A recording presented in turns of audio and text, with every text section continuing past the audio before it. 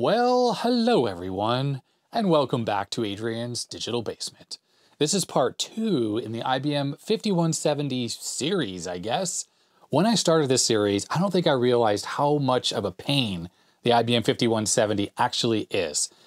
I've worked on a lot of 286s in my life, but I've actually never really worked on a 5170, so I was sort of aware of some of the issues that this machine can present, but I wasn't fully up to speed and I wasn't anticipating that there would be so many.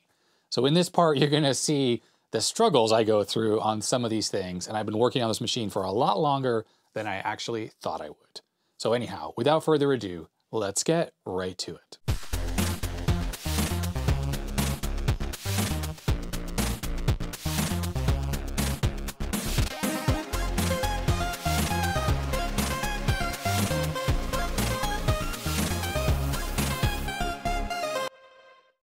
So one thing that's strange about the 5170 that this machine here is not afflicted with is the 5170 only seems to have 512K of RAM. And it doesn't seem like anyone ever expanded it. It was very typical. IBM sold an expansion card on it that would give you more RAM, but it's like no one ever bothered to get one and install it. It's kind of weird. And it doesn't seem like anyone had pillaged cards out of that thing. There wasn't blank slot covers on the back. So I guess whoever used it just only ever needed 512K, and that was good enough. So I happen to have, and this is something I've been holding on to for quite a while, a couple 16-bit ISA RAM expansion cards. Both of these are unbranded, and they have lots and lots of dip switches on them, so I have no idea how the memory is mapped on these. What's important with memory cards like this is how they map this additional RAM into the memory space of the processor.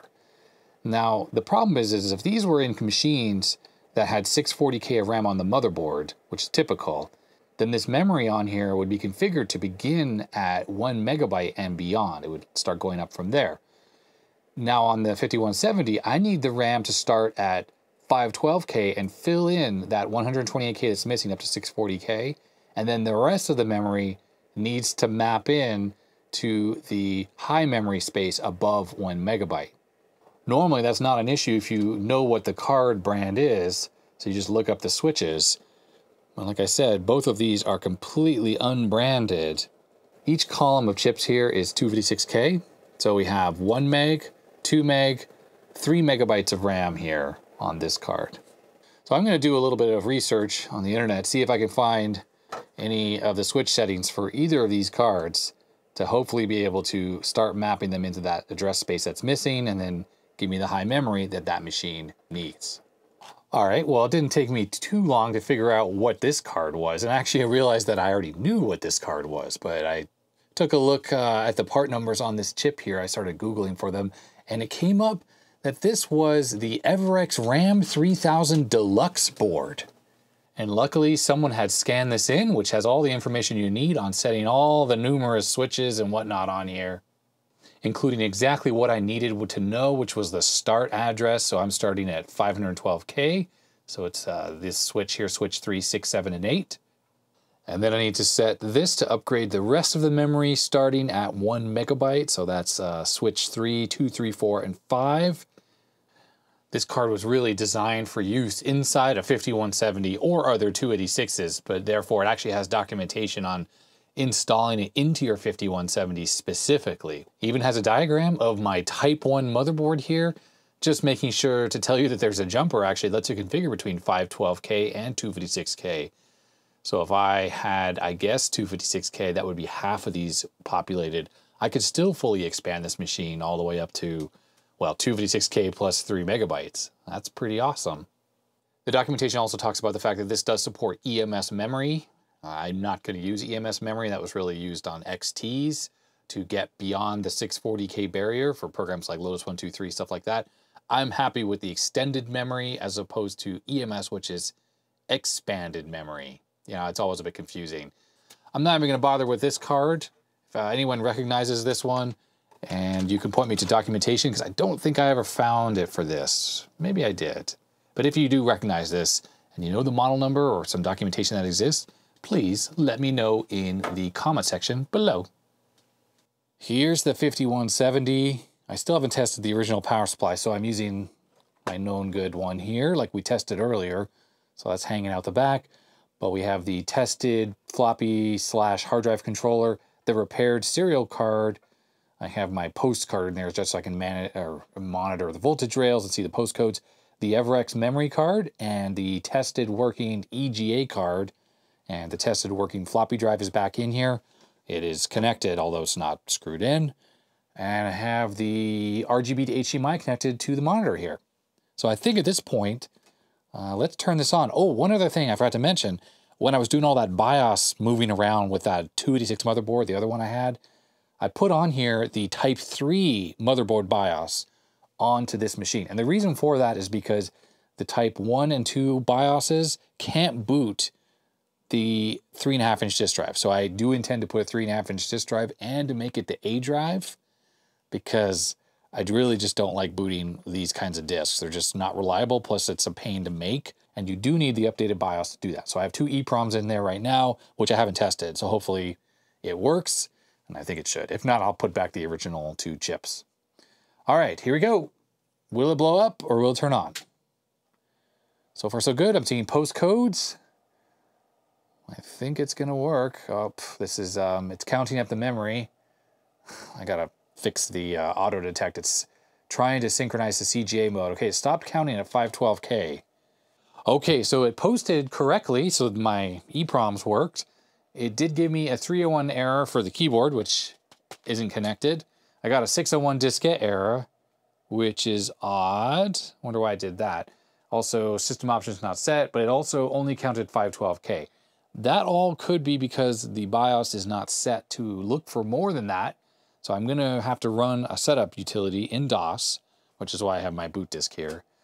Hopefully we can get this thing recognizing all this extra RAM in here. It's trying to boot this boot disk here. It's trying to boot the floppy. So let's put that in there.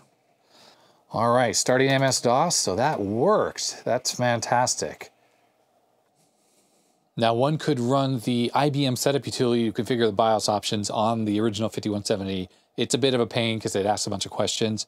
I have copied the program G setup onto the boot disk here, which is an alternative BIOS setup program.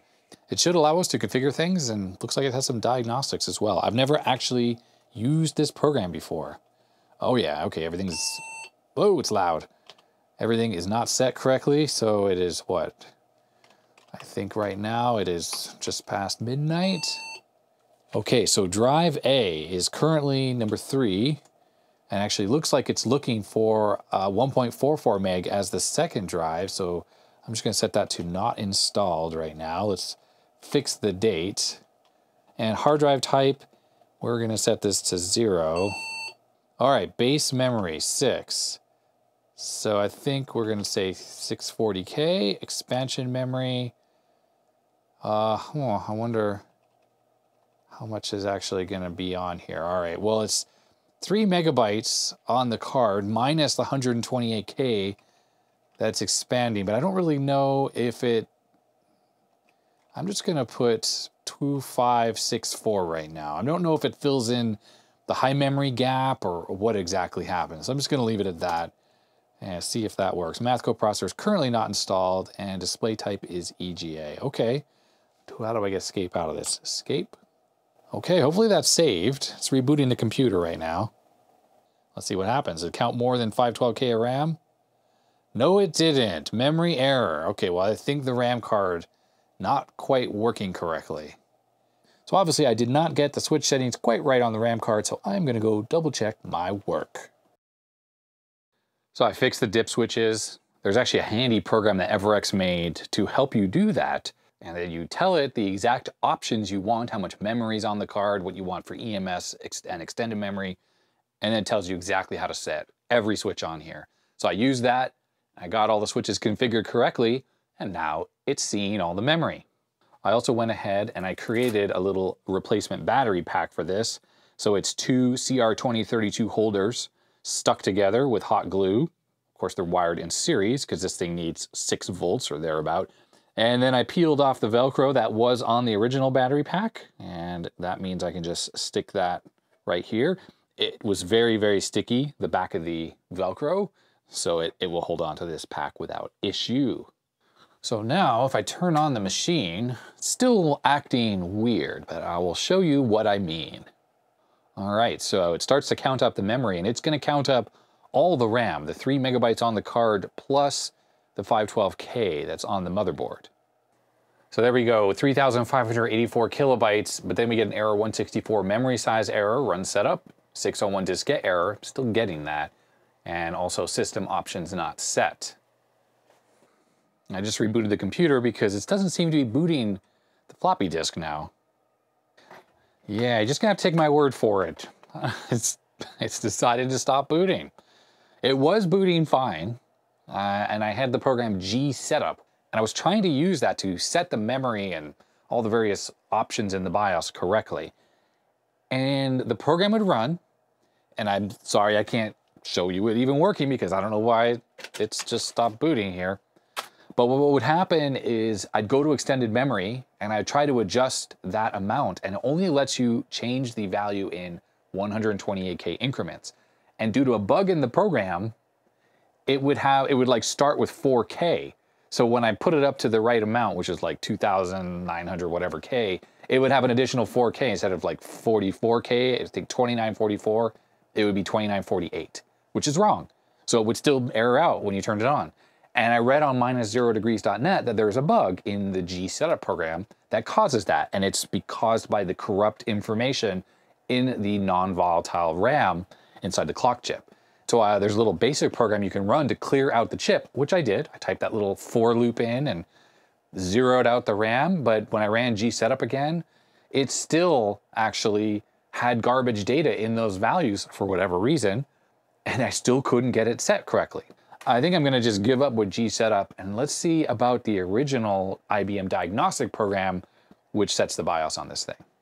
Now, I didn't mention this before, but this IBM over here, this 5170, when I bought it, even though I didn't have the original motherboard in it anymore, it had been upgraded, it did come with these, which are the original IBM books here. We have installation and setup and the guide to operations. These perhaps have the diagnostic disc, the original one, that can do the setup on this computer. So let me just move this keyboard and take a look, see what's in here. So installation and setup. So this is probably going to talk all about the setup program, but unfortunately there are no discs in this one. So let's check this one here, guide to operations. Here it is, guide to operations for the 5170. I see discs right here at the back. There it is. Diagnostic for IBM Personal Computer AT and exploring the IBM Personal Computer AT. This disc here, this diagnostic one, this is the setup program. If it's a bad disk, it's not the end of the world because you can easily just download a new copy and I can create a new disk image. So if this thing still isn't booting, although it could still be that the BIOS, like the clock is so corrupted or the date or whatever, that was causing DOS to hang, I can run a little command in BASIC again to try to blank that out or leave the battery unhooked for a while. Let's see if this boots. All right, the disk sounds bad, but it actually booted. There it is. IBM Diagnostics. So this will be the version for the original BIOS. I have no idea if it works properly on this later BIOS I have on here, but let's give it a try. All right, the date, that's good enough. Whatever. Time is fine. Okay, the date and time is good, so we hit yes. All right, so drive A double-sided. I'm just gonna push no, because I don't know what, is there only one diskette? Yes. Is diskette drive A double-sided? Yes. Okay, that was simple. There are no hard drives, which is correct. Okay, all right, here we go. Base memory, 640K, that is correct.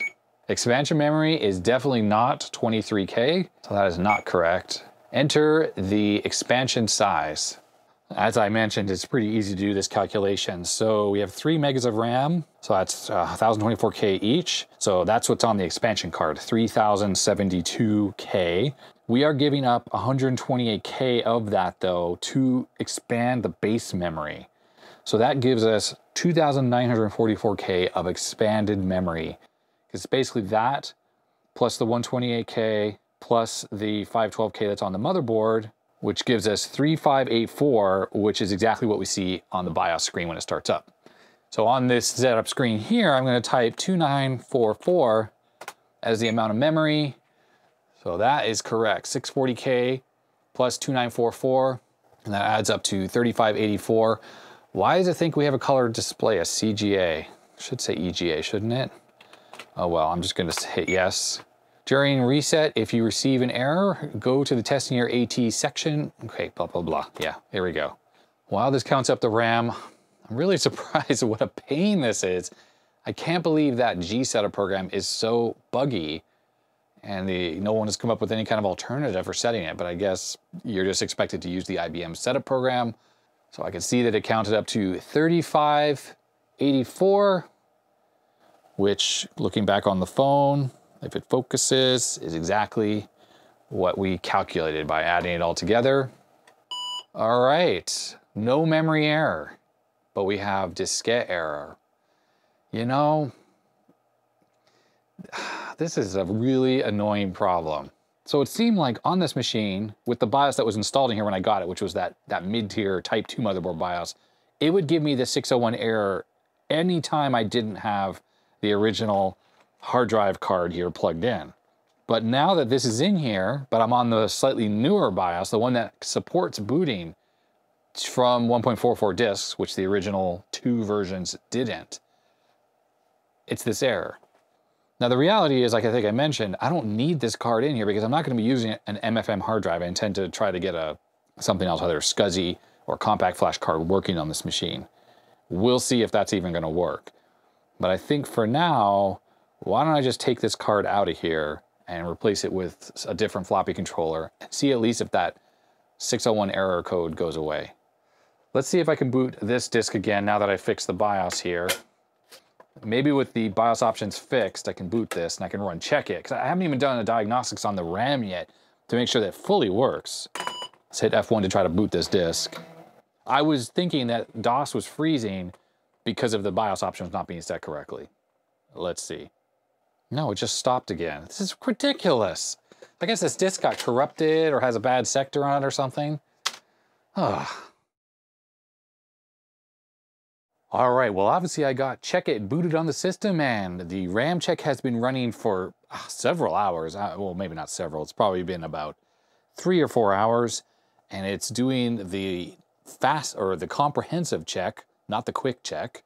Quick memory test set to no, and it's on continuous passes. So it has gone through all the memory and checked everything perfectly. Total memory, 3.5 megabytes. 640K plus 2.875 megabytes extended, and it works. So this memory card is a win. It is completely functional. Not to mention this computer seems to be working very reliably as well with no issues.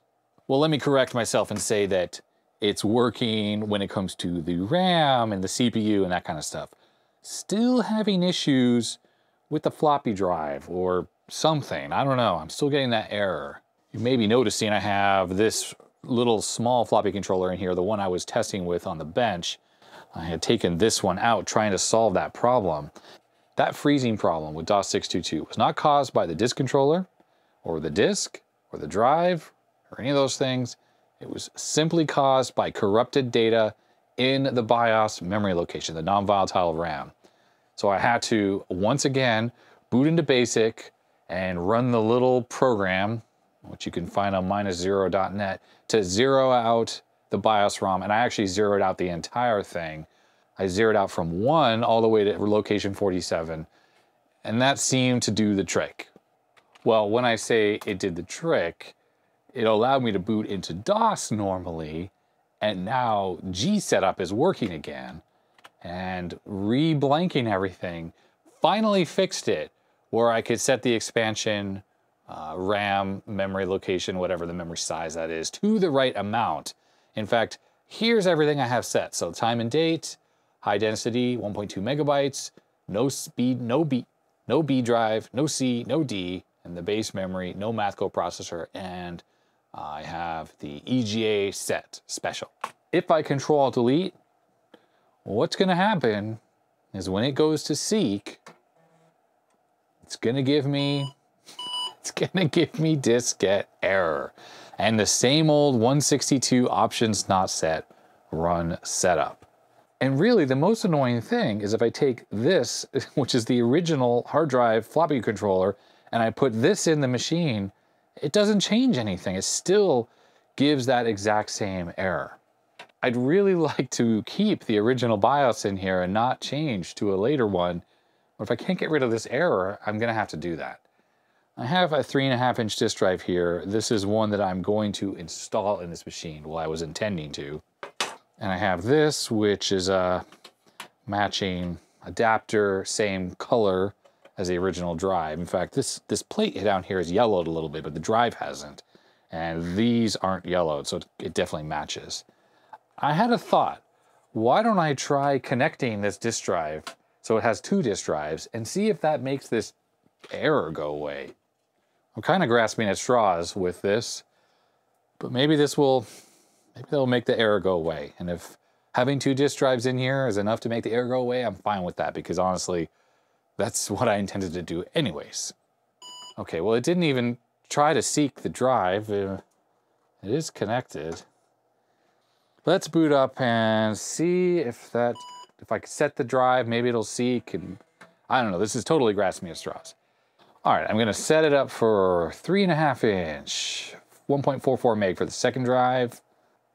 I had a thought that the diagnostic disk that I ran, the IBM one, is probably designed for the original BIOS on this thing. Doesn't even support high-density disk drives. I don't know. Remember how it didn't even give that option, it just said double-sided or single-sided? Maybe that is so old, it just doesn't support it. And if I just need to download a slightly later version of the IBM disk, make a disk, and it would work. But G setup came out around 1988, well into the life of the 5170. So I guess it supports VGA and EGA and high-density disks and whatever. If for some amazing reason that this works, what's left to do, besides cleaning the computer, is testing the power supply and getting something with a hard drive working on this thing. Okay, I don't know what's going on with this second disk drive, so let me plug in this black TIAC drive, which I definitely know works because I was testing with it on the bench. Okay, there we go. Sounded like the head moved as soon as it powered up. I mean, that means the drive controller or whatever sent the track 0 signal to it.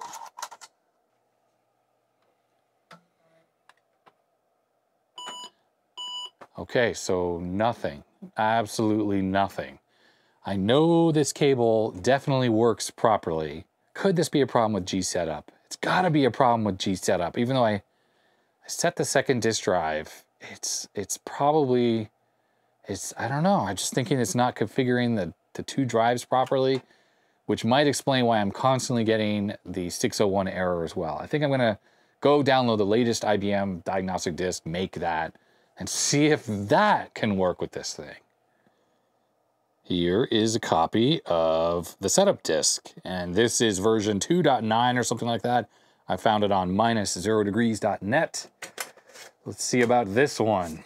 It's a 360K disk. Hopefully this drive has no problem reading those. It should.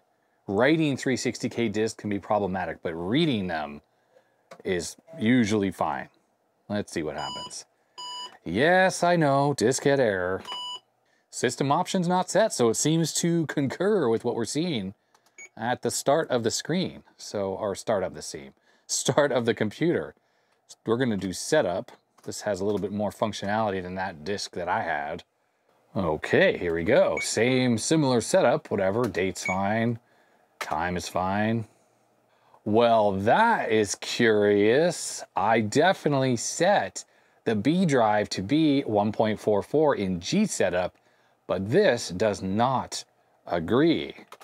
So we're gonna say no. There are 2 drives currently installed. A drive is high capacity. Is drive B? No, it's not a 360K. Well, why doesn't it have an option for 1.44? Well, let's just do 3. I mean, it's compatible. correct? Yes. Definitely there's no hard drives.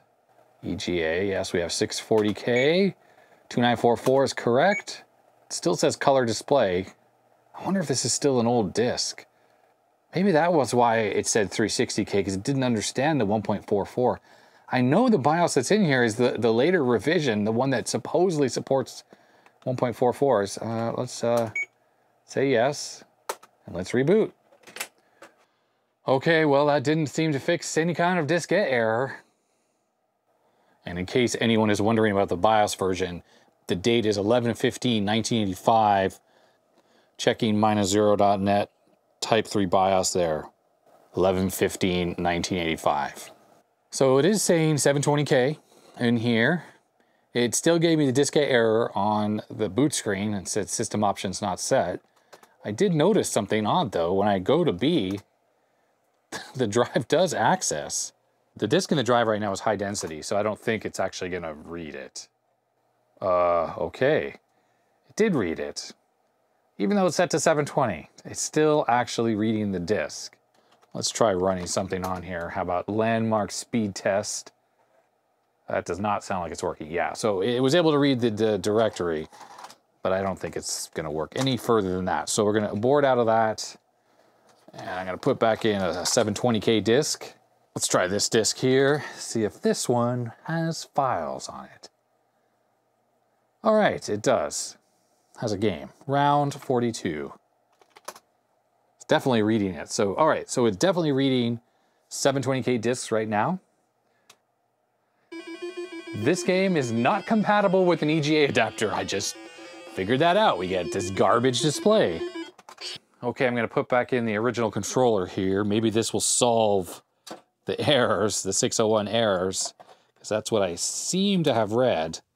I am not really holding out hope that this is actually gonna work though. This BIOS is just not happy at all. 601, diskette error. Press F1 to continue. Hey, at least it doesn't say the setup's not complete though. So the regular setup utility did do something in that regard. I am going to switch the drives around, and I'm going to set the A drive to be 3.5-inch high density. And I'm going to set the B drive to be a 1.2. And let's see if that sticks when I reboot out of here. I swapped the cable around, so this is the A drive now, and I'm going to put a high density disk in there. And we'll take this one out. 601 error. And it's not happy about system options not set. I mean, this thing is a pain, a real honest to goodness pain. Let's see if it at least boots that drive. It's got a boot disk in there, 1.44 megabytes. It's kind of interesting that as MS-DOS starts booting, it actually seeked the B drive, and it was doing that the other way around. But it's almost like it's checking that drive. Yeah, look at that, it actually booted. So let's go, I think a check it is on here. Look at that, loaded right up. Off a high density 3.5-inch disk too. It just, I am so surprised at the level of difficulty I'm having here trying to get this thing working.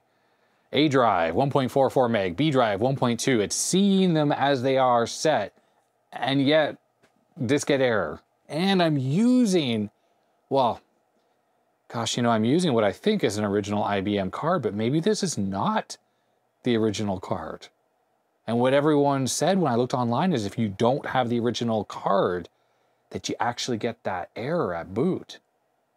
I guess I have to assume at this point that this is not the IBM card, and that's why I'm having that 601 no matter which floppy controller is in this machine.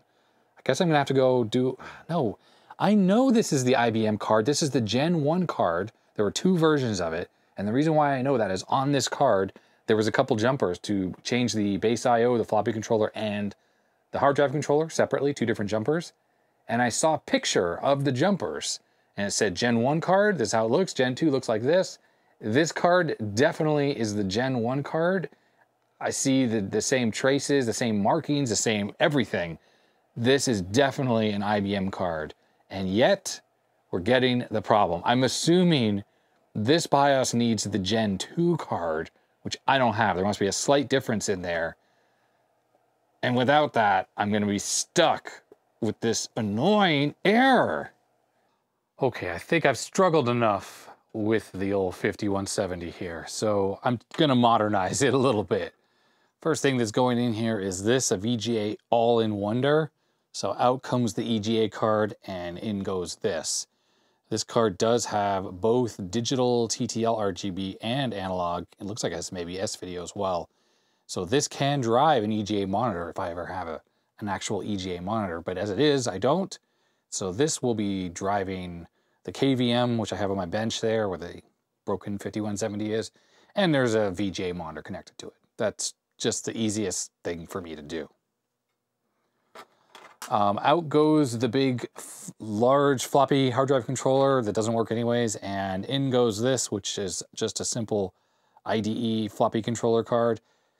It's from about 1990, so it's the oldest one I have. I was trying to find an old one that doesn't have surface mount chips on it and stuff, and this is what I found. I'll be able to keep the IBM serial parallel card in there, the one I repaired, so this will coexist next to that. Most of the later versions of these had serial parallel game, stuff like that, built in. Oh, and incidentally, the all-in-wonder here, this dates back to around 1989. So at least it's in the same decade as this machine.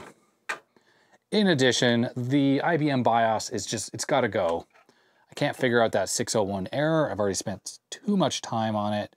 So in goes this, which is a couple Phoenix 286 BIOS ROMs. I think these date around 1990. It allows you to swap the internal floppy drives around, which is a very handy feature to have, especially if I ever want to boot an original booter disk in this, but otherwise keep the 3.5-inch as the A drives. Which, if I move these cards here, I have the 3.5-inch all mounted in its mounting kit. It's definitely not the original IBM drive, which the front plate, you couldn't tell that it was a drive and an adapter. It had a solid front plate, but at least the color matches exactly with the 5.25-inch. I will also be putting a sound card and a network card in this, which are in the other machine right now. I have a Sound Blaster 1.5 in there, along with some kind of an ISA network card. I can't remember which one it is, but those will go in here as well. The chips I just put in are marked odd and even from the original files, but I'm not sure which is the odd and the even socket on this motherboard, so I just stuck them in. I don't know if this is the right way, but I have a 50-50 chance of it working. Out comes the original IBM EGA card. I just can't use you, unfortunately. In with the all-in-wonder. Here we go. Oh, that's an 8-bit slot, so I can't stick it there. Try number 2, into a 16-bit slot. And I can just plug this monitor directly into the VGA connector. I had taken this post card out, but this is a perfect example of when these are very handy. Because if you see the numbers counting up on there, then I know the BIOS is working. And right away I just see 2 dashes, which implies I have these in the wrong slots, or sockets. Taking chips out of motherboards when they're down there like that is one reason why I love this tool. This makes it so easy to get chips out like that. There's things close to both sides. If you try to lever them out, there's just not room. Okay, try number 2. Okay, we have postcode. Just says 1 on it. That's suspect. Let's try this again. Well, it does just go to 1. I'm going to take the video card out. It may be faulty. It's just stuck on 1. Gosh, come on. Okay, I've moved the 5170 over to the other bench. This is going to be the most disjointed video I've done in a long time. I really do have to apologize for that. It's because I am working on this machine when I have free time, and sometimes days pass between one segment that I've recorded and the next. So I have to kind of even remember where I was when I left off. I have given up trying to use the IBM BIOS, either the Type 2 or the Type 3, just because I cannot get rid of those 601 errors. So I popped in the new Phoenix BIOS that I found online for 286s into this thing, just to do away with those issues, but I wasn't getting this machine to post. It would come up and it would just post with a post code of 01, and it would freeze. Well, I found the problem. The issue was the two chips you see in the motherboard here are not the two that I had a second ago in this machine. I had these two in the machine, and at least one of these is bad. And now I programmed these, I tested them by verifying with the programmer, no problems, but in this machine, they were not working. So I programmed a new set, moved the stickers over, which is why they look the same. With a fresh copy in here, well, let me turn the computer on, and you'll see that this thing actually works. Oh, and I actually have the ability to do video capture now because I have an open source scan converter hooked up to the HDMI capture device. There's a big mess of wires, spaghetti wires right over here, and it goes to my laptop. But at least when I turn this thing on, you can actually get a clear representation of what I'm seeing, and I don't have to film the screen. Anyhow, it took a little bit of time to get that thing working, but let me turn the power on, and you should see the nice Phoenix BIOS startup screen. All right, so there it is. It's booted up. And you see it says Phoenix BIOS from 1982. This is the most recent 286 BIOS I've ever found. Micro firmware incorporated. And it's showing, of course, all of our memory. 2944 extended, 640K base. For testing, I took out the hard drive controller. So that's why it's saying drive a failure. What is kind of cool is the CR2032 battery pack I made has been powering up the non-volatile RAM, loud beep, for basically several days now. I haven't touched this machine in a while, and it retained all the settings. So that little battery mod did the trick. All right, so it says invalid configuration information. Don't worry, that's not an actual corrupt CMOS. That's just because it didn't boot with the hard drive or the disk drive as configured. F2 to enter setup. Here's the error message. Hard drive subsystem has failed. Well, it's not plugged in. And here is the Phoenix BIOS. Take a look at this compared to the built-in one that the 5170 had. And remember, this is using exactly the same amount of space in ROM as the original set. Like, I didn't make any mods to the motherboard. This was a drop-in replacement. We have time, date. You can set a custom hard drive type for first and second. Of course, it supports all the different disk drive types. Oh, it supports 2.88 megabytes as well on your original 5170. Is that not fancy? Base and extended memory. I think you do actually type these in. I think you push plus and minus on the keyboard to actually go up and down on those. Video adapter, VGA, EGA, got a few to pick from. Keyboard not installed, but there's more. Look at the second page. It actually lets us turn numlock on and off, set a key click, which gives you soft, medium, and loud. You can set the keyboard repeat rate. That's kind of epic. Now, on any 286 or above, if your BIOS lacks any key repeat and delay settings, there is a little tiny DOS utility you can run to set that stuff manually, because that is controllable in the keyboard BIOS chip itself for these ATs. Here is something that I was really excited about with this particular BIOS: floppy drive swap. So when you have two drives configured, you can swap them to create a bootable second drive. So that way, if I typically boot off the 3.5 inch, I can switch this to use one of those original 5 1/4 inch boot discs on this thing as needed. Does, I guess, allow you to set primary and secondary floppy controller. Not sure why you'd want to do that exactly. You could set a boot delay. Well, how many seconds? Up to 30 seconds. That would be for your hard drive to spin up. You could do boot sequence, hard drive only, or floppy drive or hard drive. And of course, there is a password as well. So this is a really fancy and advanced BIOS, especially for a machine like this. And it's just amazing what you can do with dropping in a replacement chip. I know this machine doesn't have the original purity with the original 5170 BIOS, but I'm not going to have that stupid 601 error anymore that I spent so much time trying to figure out with this thing.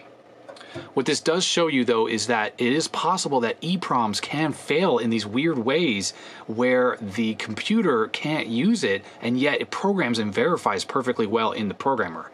Not the first time I've run into this. I didn't immediately jump to that conclusion. I figured that that BIOS set just didn't work on this machine. So I actually made a different set using an AMI BIOS that I knew worked on the 5170, and it did work. But then I just kind of thought that maybe it was a bad chip. So I programmed a new set, both chips, and it completely worked, which is actually what's in here. So let's get out the old dead parts bin. And we're gonna throw this bad EEPROM into there. I'd also like to throw the bad tantalum that we took out of that card into here as well. And you know what? There were two bad tantalums. I don't know where the other one went. It didn't go in here, unfortunately.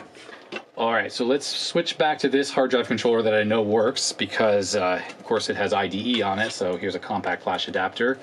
I'm gonna reuse this IBM cable. I'd like to maintain a little bit of the originality of this machine, so I'm gonna keep this one in here for the floppy. The only thing I'll have to worry about is on here, you'll see all 34 pins are populated, but if we look at the floppy connection, which is this one right here, it has one of the pins blanked off. So I'm just gonna have to snip that pin off on here, otherwise I won't be able to plug this cable in. That pin's not used, so it doesn't hurt it to clip that wire off. And actually, of these two connectors, this one here, this is the floppy cable, so I gotta clip that pin. And now I can push this connector on without issue. There we go.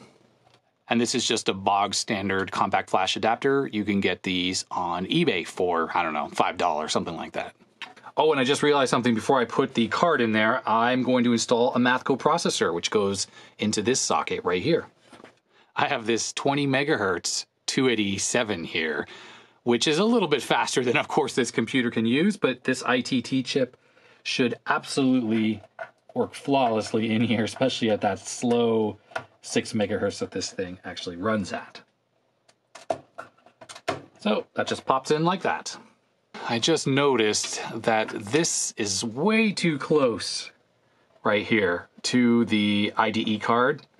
That's a problem with these. So if you go to install these, be very careful that you either stick something plastic and thick between the pins on here and the card, or you can just bend the little slot adapter, which is what I'm gonna do, which should just angle the entire thing out a little bit. And now you can see that the gap is more significant. Oh, and unfortunately, I didn't have my microphone turned on, so the audio you were just hearing came from the internal mic in this camera, which doesn't sound very good. Okay, I'm gonna install this drive on the top slot, but before I do that, I'm gonna pop this cover out.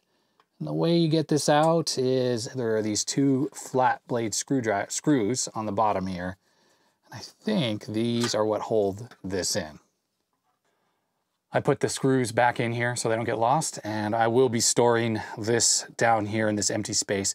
You can actually install a hard drive down here. There's a half-height hard drive bay under the disk drives, and then you can put a full-height hard drive here. So there's plenty of room for me to just store this down there. I'll get a little bag and then I'll tape it in there. And here's the 3.5-inch disk drive. It's already got some rails on there. The rails are not the same exact ones from 5170, but they're from a clone case or whatever. And yeah, that looks pretty good. The color's not exact, but you know, what can I expect? And connect up the cables. Nice, IBM already split the cable so that it can shift side to side. Very nice of them. And it needs to do that to make it onto the 5.25 inch because it's off to one side versus the 3.5 inch. Very nice, IBM. All right, those drives are now firmly attached. I plug the power into both of them. Let's turn this thing on and see if it works. Both the drives just seeked. So in the BIOS options here, well, I have it connected where the A drive is actually the 1.2. And then I have 1.4. But why don't I go to swapped? There we go, swapped. That way I can test booting off of a 3.5 inch disk. Wow, so swapping them in the BIOS actually makes them seek in an opposite way as well. That is cool. I have two boot disks here. This is a 3.5 inch one that has, I think, G setup on it and whatnot. And this is the one we were using before. All right, starting to boot. Will it actually boot? Okay, system is booted. So this is off the A drive. And let's take a look at the B drive and see if it reads it. And it does. So let me just run speed 600 off the, what is the 5¼ inch? Yeah, 5¼ inch. And let's see if this runs. It worked. So that means it is definitely reading that drive properly. It's 1.2 megabytes. Ooh, 6.8 megahertz. It's so fast. But the FPU is running there at 7.82 megahertz. So I'm not sure if that's good or bad, or like what would it actually run at with the original Intel chip? I don't know, but at least it's working. Ooh, what's happened here? It now says non-system disk. Did it really ruin my disk? Or is this drive having a problem? You know, this drive might actually be dirty. I don't even know the last time I cleaned it. It is booting right now, but I'm wondering if it's dirty or maybe the mechanism is not good. I'm going to use this 3M cleaning disc on it once this finishes booting.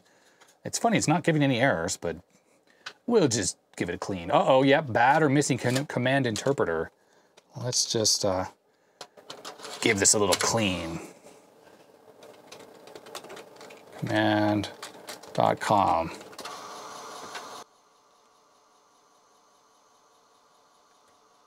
All right, let's see if that helped the situation at all. This drive just might be faulty. I hope it's not faulty though. This is the only 3.5 inch that I have that's this nice beige color that matches the drive. Yeah, diskette failure, darn it.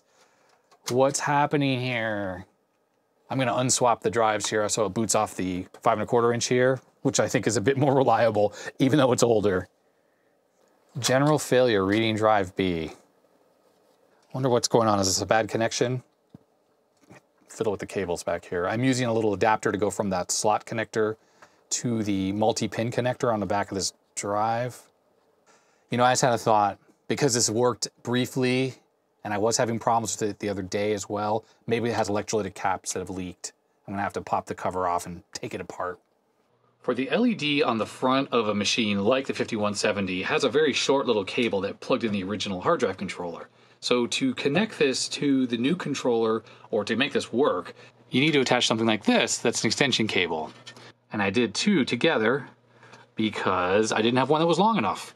And I recommend, since these don't always hold super tightly, to put a little electrical tape around there and also around here just to make sure it doesn't come off. And then at this point, you can plug this into your controller. But unfortunately, this controller here that I have, that I'm going to use for this machine, doesn't have a connection for a hard drive. I think originally the LED would connect to the physical hard drive itself. Older hard drives had a connection on the front. So this doesn't have one. But what I did is I took this adapter here, which originally had this LED right here on the board, and I just removed it and I installed a pin header on there because I don't really care about an LED on the back.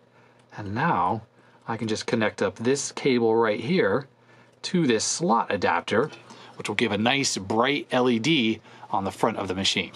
Now I'm using this compact flash card right here, 128 megabytes. Keep in mind that some cards are going to be problematic and may not work.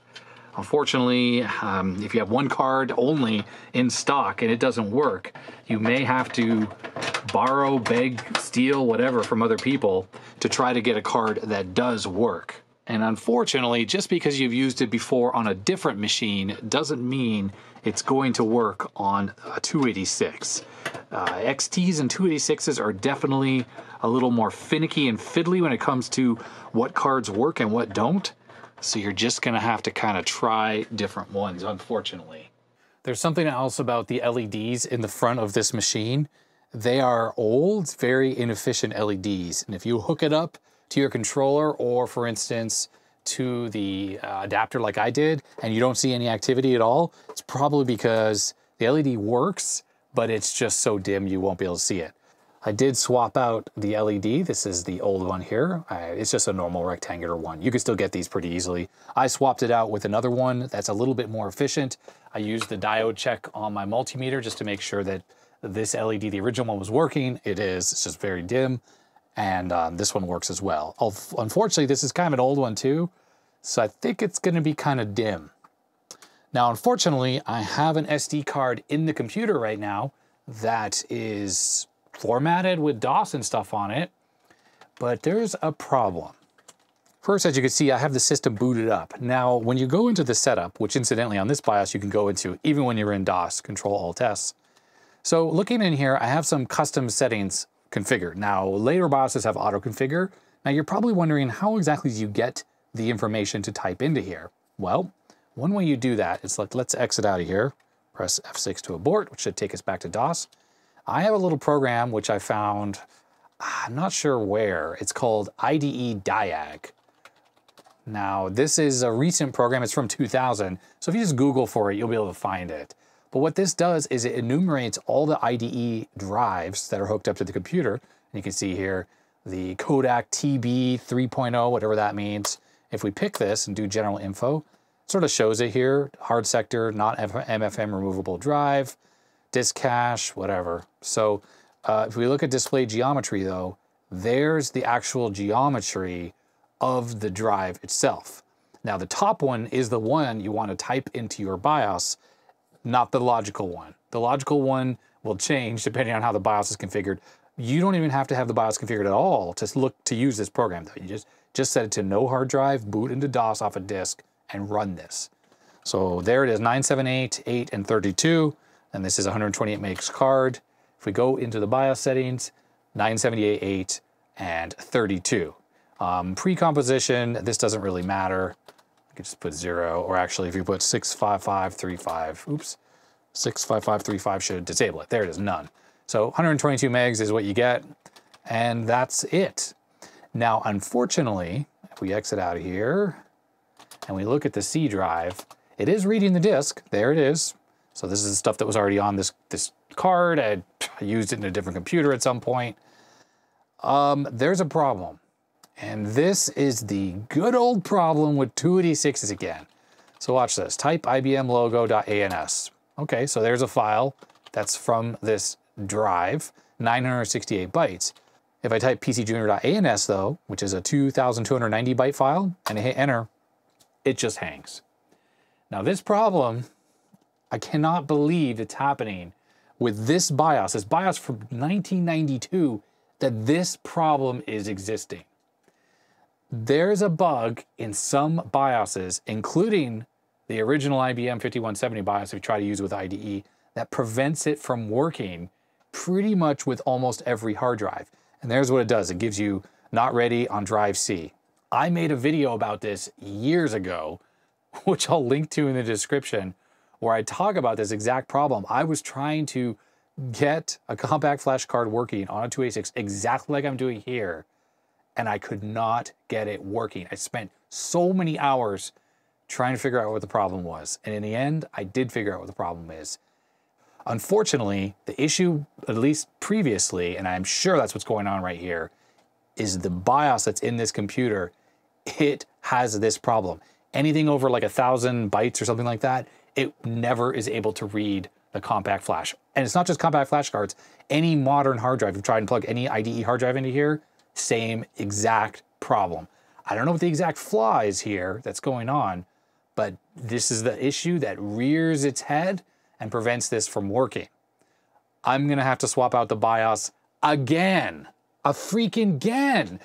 This project has been an endless one that's just unbelievable. I'm gonna swap out the BIOS with the one I used in that video from years ago, which I think should allow this to work. All right, I have the TL866 Mini Pro connected to the computer, and I have the programming software up here. This was the one I had put on this computer already. This is the Phoenix BIOS. That does not work properly.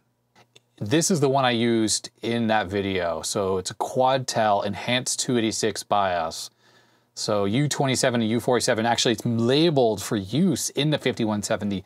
I originally found these files on -0degrees.net. They were in a 5170 that someone had pulled the chips and copied them. So I'm gonna burn these into these EEPROMs, and I'm pretty sure this is gonna fix the problem.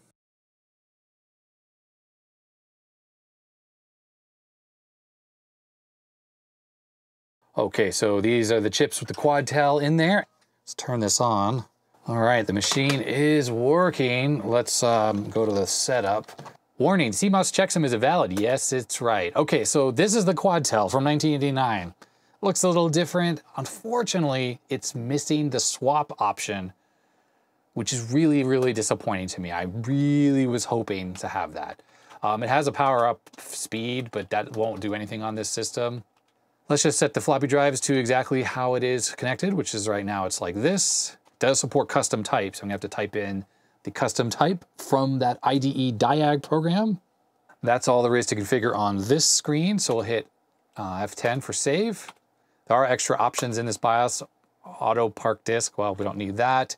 Quick boot probably skips the RAM test. Built-in screensaver, which we don't need. Keyboard click, I don't really care about that. I'm gonna set the keyboard repeat rate to 30.25 seconds, which is the way I like it. And numlock, I don't know what auto is, but we'll just leave it to on. And we'll hit save. And there's the system info. Programmable memory, 0. I don't know what that means. Other memory, 3.5 megs. Coprocessor is there, 8287 and 8286. And I guess you do have an option for a password. You can enter a password, so we're not gonna do that. And park your heads, which I don't need to do that. And obviously you can format, which is a low level. So that's kind of nice, that's actually built in. Actually, let's just go for broke. The card that's in here is bootable. So if this thing's actually working, it should boot that card directly. Let's see what happens. It's really slowly counting the memory. This probably does a more comprehensive RAM check than that other BIOS, which counted it up a little faster. Okay, it froze. So that means that perhaps this doesn't work. So there might be another problem. Maybe there's something wrong with this IDE controller card. Let's boot, oh, I put the wrong disk in. Let's boot the floppy here. See if it has the same problem where I can only read little files and not large files. I'm spending so many hours trying to get this computer working. So I hope it gives everyone a little solace that even I run into crazy issues like this. So there's the hard drive, it's definitely visible.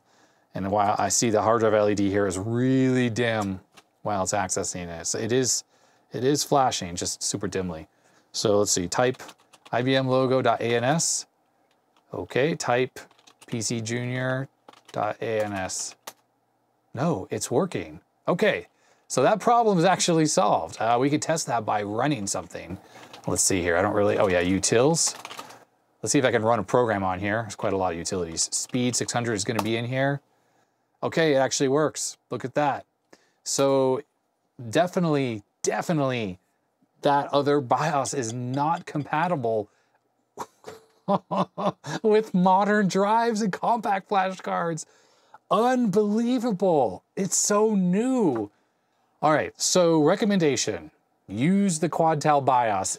If you're using a 5170 with more modern hard drives, you gotta use it. I don't know of any other BIOSes that work. I could test more, but it's a bit of a pain to keep flashing them. But for sure, that Phoenix one, it does not work. As far as this thing not booting anymore, let's see. I'm gonna resys the hard drive. Could be that I formatted it on something else and the heads and cylinders were different. So let's just sys it again and see if that fixes it. Oh no, the hard drive LED does actually work. If you could see that in the camera, it lights up it's very dim. It's very dim. All right, system transferred. If I reboot, will this actually work? Unfortunately, the system is still just hanging.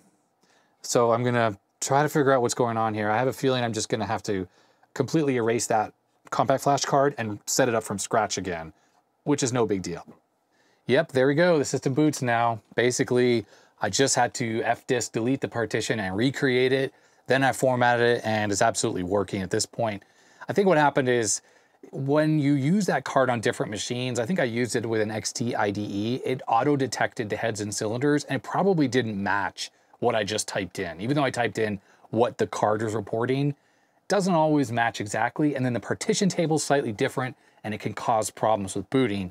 At least that's what I found. So just deleting the partition, recreating it, format/S, there it is, system boots normally. Finally, the system is booting normally. You can then take the card out, put it on a modern computer like a Windows 10 or a Mac and copy all the files that you need, programs and stuff, back onto it, and that should work. Incidentally, I'm using a 128 meg card. I think you could use a larger card, like a 2 gig card, and you could get 512 megs of capacity out of it, I think. Not totally sure on that. I'm just gonna stick with this 128 meg card. That's enough space for this machine. You know, I just realized, I don't think I mentioned what I ended up doing to fix the 3.5 inch. This is a TAC drive in here. This is a different drive. That Chinon drive has some problem with it. I took it apart, it's got 2 little electrolytics on it. They test fine. So I'm not actually sure what's wrong with that thing. It kind of works and then starts to fail after you use it a couple minutes. I'll probably switch out those caps, but they're tiny little caps and I just don't have any replacements at this time. So I just cut my losses and I stuck this TAC in here, which is good enough. It's similar enough beige, it's slightly yellowed, or it's a little bit of a different shade than the drive here and this adapter. But you know what, it's good enough. To make the 3.5 inch drive the A drive, I was gonna swap these cables around. And unfortunately, there's just not enough length. So unfortunately, I think that means I'm gonna pull this cable out of here. So the purity of this machine is getting less and less by the minute. The original IBM cable, it's out.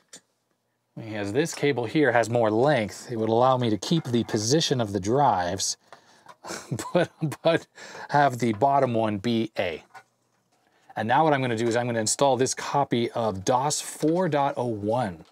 And that's because I feel like on a machine like this, it's better to run DOS 4.01. It supports large hard drives and more than 32 megabytes, which is the limit on DOS 3.3. And the computer is frozen. What has happened here? Power cycle it with the power switch. All right, as I was saying, DOS 4.01, it's really the best DOS for larger hard drives, but on older machines like 286s and XTs. Just uses up less RAM than DOS 6.22 and 5.0. Oh, and speaking of hardware that I've had to switch out, I think I had said I was installing that ATI VGA Wonder 16 card in here. That would be a perfect card because it supported EGA, CGA, monochrome, and VGA. Well, unfortunately, that card is bad. The EGA output works perfectly. Like I could plug it into, well, I had it plugged into the RGB to HDMI. Nice, crisp EGA image, perfect. But the VGA output was working, but all smeary and screwed up and not working properly. So unfortunately, I just had to take that out and I stuck a Sing Labs card in here from around 1990. It's a recent one that viewer Philip sent in. So it's oldish, but not as old as that ATI card, and this only has VGA only, so another piece of bad hardware. Okay, so what I'm gonna do is first, I'm gonna drop to DOS here, and I'm gonna format the hard drive again, /S. And that's because I had formatted it with 622, and I don't know what this DOS installer was gonna do to try to install on top of the old DOS, the newer version of DOS. So first I'm just gonna do the format, and then I'll reboot, and I will do the installer for 4.0 here. I think this is actually 4.01. All right, I'm gonna run auto exec. I don't actually know what the setup command is, but I think this should start it without rebooting.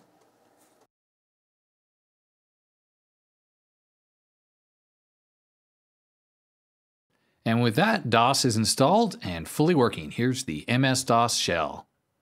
So I think I'm gonna need to end this video here. It's been going on way too long because I just keep running into issues with this.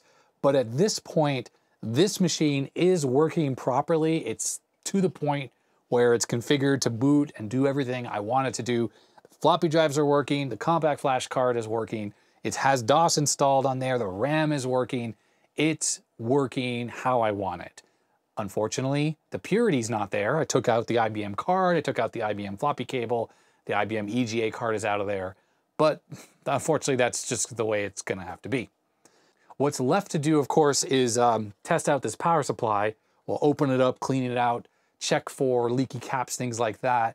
Make sure that works, get that installed in here so I can stop using this temporary one. And then the top lid needs some serious cleaning. I need to find out if it's rusty. If it is, I need to mix and match parts from my other broken one that's behind the camera here to make one really good looking machine and get this thing fully populated with all the cards I want to have in here, the sound card and what else? Oh, the network card that was in the other machine, that's going to go in here. And then I can finally try out some software as it was designed to run on this 6 megahertz powerhouse from 1984. So that is it. If you like this video, I'd appreciate a thumbs up. But if you didn't and I was rambling too long, you know what to do. You can hit that thumbs down button. Huge thanks to all my patrons who have been supporting me. Their names are scrolling up the side of the screen. And of course, thanks to Justin for bringing me this computer in the first place and, well, rescuing this computer and then bringing it to me. Just amazing. Put your comments down below, subscribe to the channel, and of course, check out my second channel, Adrian's Digital Basement 2. Just posted a video today about a monitor. Yep, lots of monitor videos, but there will be other stuff as well, including candy reviews. I will eventually get to those. Anyhow, that's gonna be it. Stay healthy, stay safe, and I'll see you next time. Bye-bye.